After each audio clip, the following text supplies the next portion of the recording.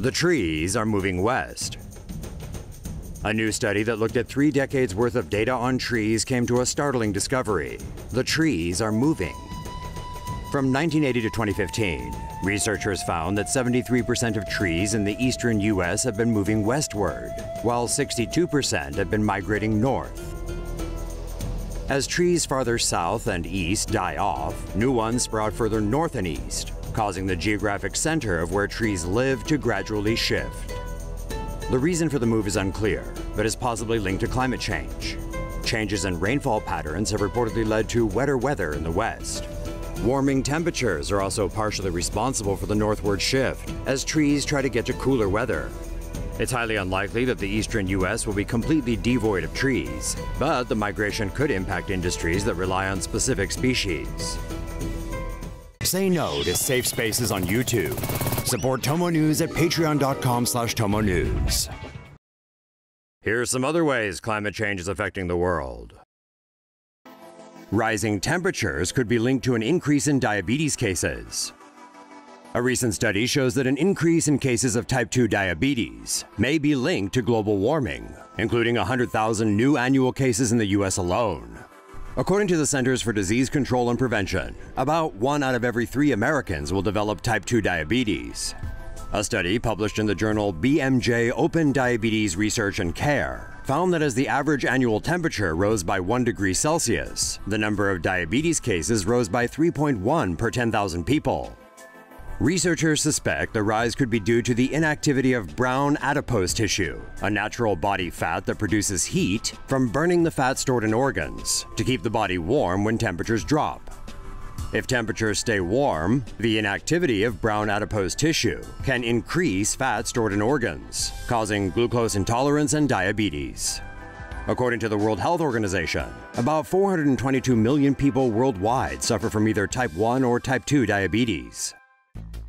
Increasingly violent typhoons to hit China and Southeast Asia. New research shows typhoons in East and Southeast Asia are becoming stronger and look set to continue to intensify. Ocean waters in East and Southeast Asia have become significantly warmer. As typhoons pass over warm water, they absorb some of the thermal energy and become stronger. Research reveals that typhoons in the region have become up to 15% more powerful over the past 4 decades. Typhoon Lion Rock swept across northern Japan on the night of September 6th. It has already killed 17 people, and the country is bracing itself for another typhoon. Why flights between London and New York may soon be longer. The possibility of transatlantic flights getting any longer is nothing anyone wants to hear. But a recent study by researchers at the University of Reading says that lengthier flights are becoming a real possibility due to climate change. Flights between New York and London could lengthen in response to changes in meteorological conditions in the atmosphere that affect the jet stream. Researchers say that as the atmosphere warms up due to global warming, the jet stream will become 15% faster during wintertime. The stronger jet stream will boost tailwinds, which may cause flights from New York to London to be shorter than the current 5 hours and 20 minutes. However, flights from London to New York are going against the jet stream, so trips may take more than 7 hours, making the overall round trip longer. Flights are expected to take a total of 2,000 hours longer each year, which means higher fuel costs and more CO2 emissions. The estimated increase in amount of CO2 emissions is equivalent to the annual CO2 output of 7,100 British homes. Scientists say that since this jet stream circles the globe, and because there's another in the southern hemisphere, it's possible that flights elsewhere in the world will be impacted by climate change. Say no to safe spaces on YouTube. Support TomoNews at patreon.com/TomoNews. Will California soon be underwater? Researchers are warning that melting ice shelves in Antarctica could cause sea levels to rise higher than expected, with the changes being most apparent in California. Scientists theorize that due to the Earth's rotation and gravitational pull, melting ice in Antarctica, particularly in the western portion, is pulled toward the California coast. This makes rising sea levels more dramatic in the region. For every foot of global sea level rise caused by the melting West Antarctic, sea levels will rise approximately 1.25 feet on the California coast.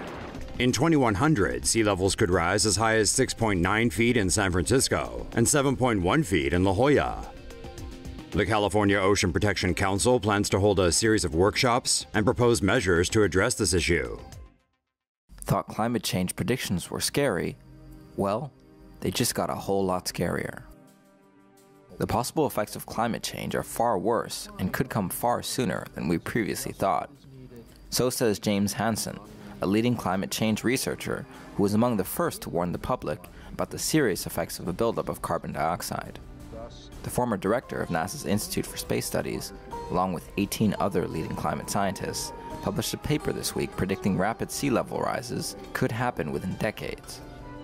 The team of researchers' primary claim that as the ice sheets in Greenland and Antarctica melt, a layer of cold fresh water will build up over the ocean, trapping warmer, salty ocean water with which it doesn't easily mix underneath the surface, and thereby leading to a feedback loop that causes ice shelves to melt even more rapidly, effectively slowing down and possibly shutting down ocean circulation. An idea apparently not too dissimilar from the premise of the 2004 disaster movie The Day After Tomorrow. The scientists believe that this ice melting will cool polar regions of the globe and warm areas around the equator, causing stark temperature variances that could make superstorms, such as Hurricane Sandy, which struck the US East Coast with devastating effect in 2012, far more frequent. To argue their case, the researchers controversially claim that storms during the warm Eemian period 120,000 years ago were powerful enough to lift massive boulders 1,000 tons in size from the bottom of the ocean and hurl them ashore. Hansen and his team believe a multi-meter sea level rise could occur before the end of the century and envelop all of the planet's coastal cities. Despite the dire predictions, Hansen, in an accompanying video, explained that there may possibly still be an opportunity to reverse this worrying trend, saying, quote, "I doubt that we have passed the point of no return, but frankly, we're not certain of that."